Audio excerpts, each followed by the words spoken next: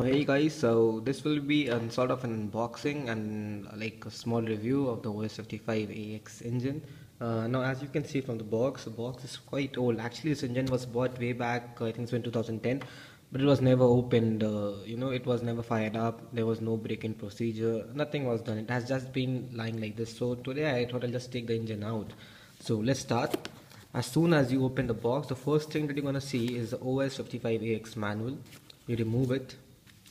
Then you'll be treated with a muffler. So these are the new design mufflers. They are much more of a cylindrical shape now rather than the box one which was there. It still can be opened from here and can be used or can be moved in any direction you feel like. So we'll just keep it aside, and has a nipple over here for your exhaust pipe. The second thing that you're gonna see is the engine itself. Now this engine has never been opened up. It has been kept like this forever now.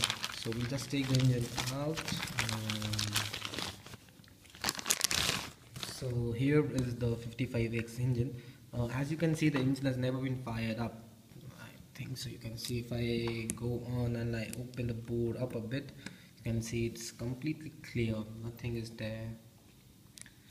So the engine is quite of compact size. It's much like the 46AX which was produced I think so way back. Now the 46AX2 has come into the market. The major difference which I can say is the needle valve has been moved from back here, which was connected via I think so needle plate, and has been brought into the carb. Now I really don't like this design. Your fingers are more near the propeller than ever. I think so the backplate design was much more better, but then again they might have done something for the compactness of this engine maybe.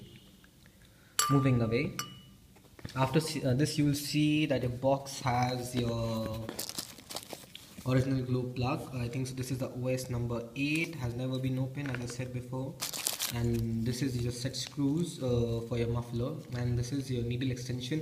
Quite good. After this, it's nothing, it's just engine. So yeah, the oil is still there from the factory. Now the major difference between this engine and the 46AX or the all old engine is that there's a slight taper over here inside the bow.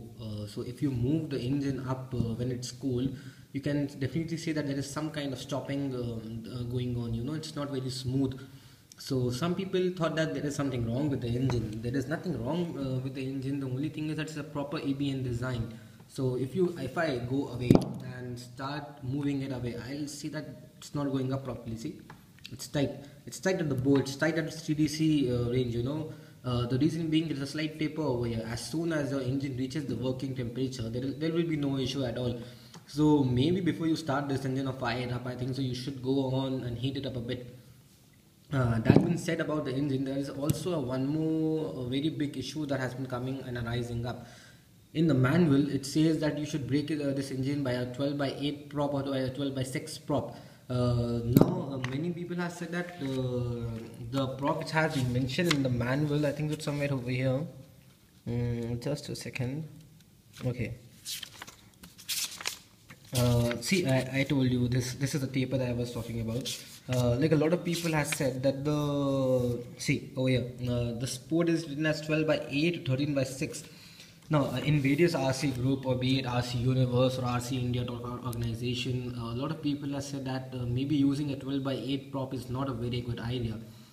I decided to go with 11 by 6 prop for it. The Master Air Screw 11 by 6 prop of the S2 series is a perfect prop for this.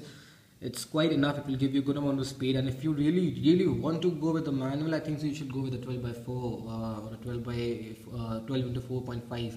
Do not go with the 12 by 8. It's too much for this petite engine. So I think this would be it. I'll be soon firing it up and I'll be soon breaking it in. So I'll be giving a video for that as well.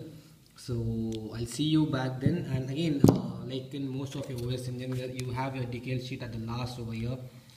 The booklet is quite good. The break-in procedure is very simple.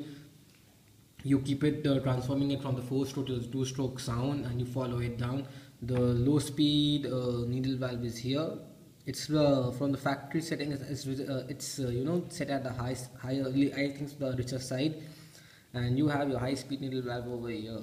As I told you, as I've said before, I'm not a very big fan of this one. So guys, I'll take a leave now. I think so I've solved quite a bit of things. Thank you.